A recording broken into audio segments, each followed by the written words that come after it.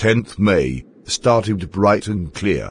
For the past few days, I had been surrounded by world leaders who were coming to pay their respects before the inauguration of the first democratic government of South Africa. The inauguration would be the largest gathering ever of international leaders on South African soil. The ceremonies took place in the lovely sandstone amphitheatre, formed by the Union buildings in Pretoria. For decades, this had been the seat of white supremacy, and now, it was the site of a gathering of different colours and nations, for the installation of South Africa's first democratic, non-racial government. On that lovely autumn day, I was accompanied by my daughter, Zinani. On the podium, Mr. de Klerk was first sworn in as second deputy president. Then, Thabo Mbeki was sworn in as first deputy president.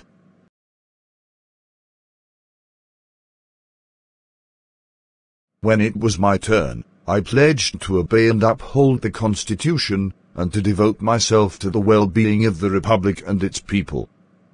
To the assembled guests, and the watching world, I said, "Today, all of us do, by our presence here, give glory and hope to newborn liberty.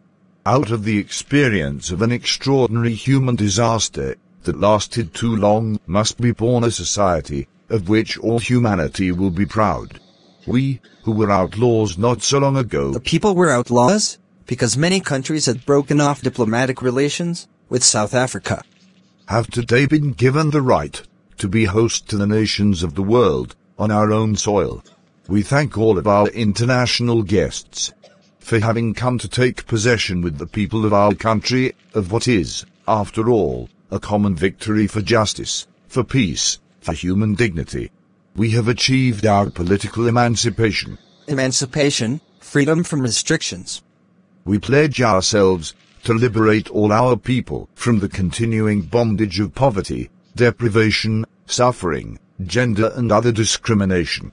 Never, never, and never again shall it be that this beautiful land will again experience the oppression of one by another. The sun shall never set on such a glorious human achievement. Let freedom reign. God bless Africa." A few moments later, we all lifted our eyes in wonder as a spectacular array of South African jets, helicopters and troop carriers roared in perfect formation over the Union buildings. It was not only a display of pinpoint precision and military force, but a demonstration of the military's loyalty to democracy, to a new government that had been freely and fairly elected. Only moments before, the highest generals of the South African Defence Force and Police saluted me and pledged their loyalty. I was aware of the fact that some years before, they would not have saluted me, but arrested me. Finally, a V-shaped pattern of Impala jets left a smoke trail of the black, red, green, blue and gold of the new South African flag. That day, two national anthems were sung. White San, Nkosi Sikelel' Afrika, while the black sang, Die Stem.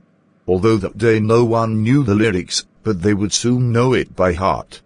On the day of the inauguration, I was overwhelmed with a sense of history. In the first decade of the 20th century, a few years after the Anglo-Boer War, and before my own birth, the white-skinned people of South Africa erected a system of racial domination against the dark-skinned people.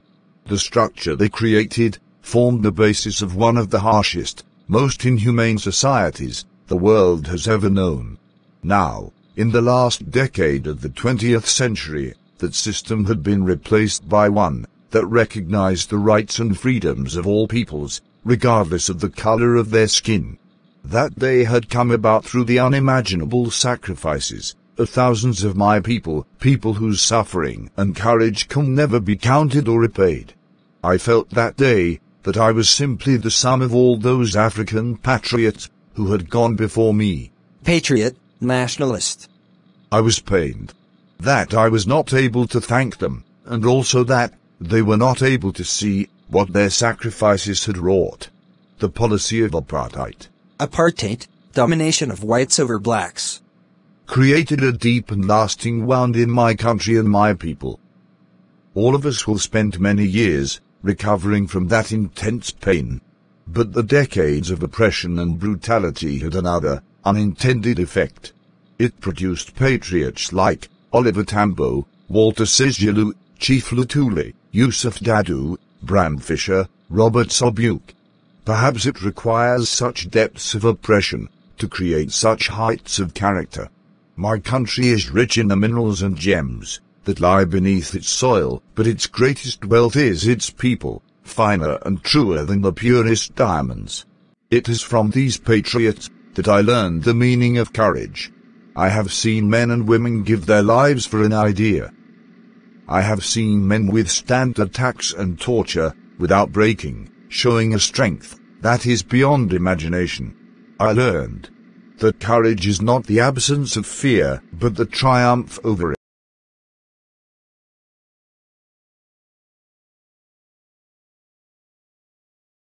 it. The brave man is not who does not feel afraid, but he who conquers that fear. No one is born hating another person because of the color of his skin, or his background, or his religion. People learn to hate.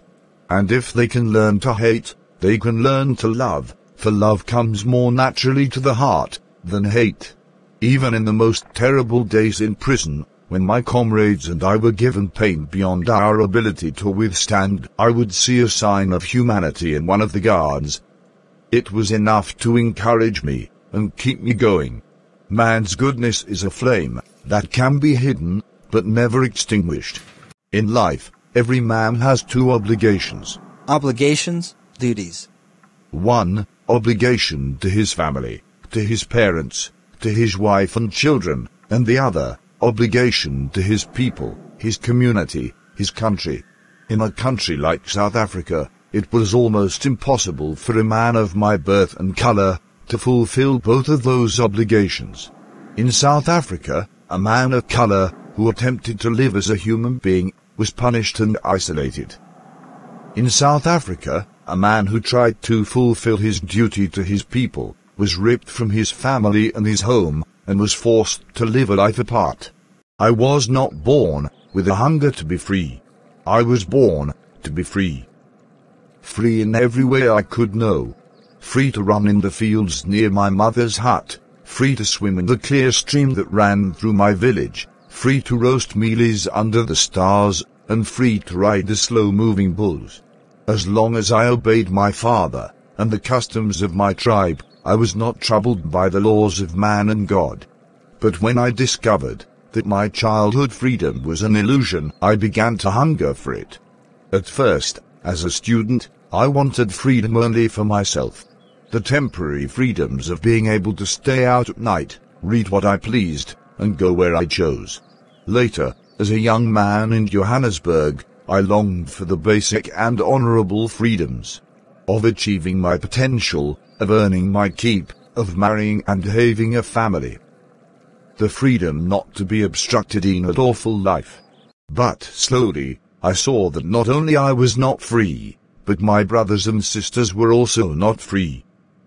I saw that it was not just my freedom that was curtailed, but the freedom of everyone who looked like I did. That is when I joined the African National Congress, and that is when the hunger for my own freedom became the greater hunger for the freedom of my people. It was this desire for the freedom of my people to live their lives with dignity and self-respect that inspired my life, that transformed me from a frightened man into a bold one, from a law-abiding lawyer into a criminal, from a family-loving husband into a man without home, and from a life-loving man into a monk. I am not more self-sacrificing than the other patriots, but I found that I could not even enjoy the poor and limited freedoms I was allowed when I knew my people were not free. Freedom is indivisible. The chains on any one of my people were the chains on all of them. The chains on all of my people were the chains on me. I knew that the oppressor must be liberated, just as surely as the oppressed. Now you'll say, why does the oppressor need to be liberated? The oppressor oppresses the other people, so why does he himself need to be liberated? An oppressor, a man who takes away another's freedom, is a prisoner of hatred, dislike, and narrow-mindedness. I am not free if my freedom is taken from me. In the same way, I am not free if I am taking someone's freedom. Therefore, both the oppressor and the oppressed need to be liberated.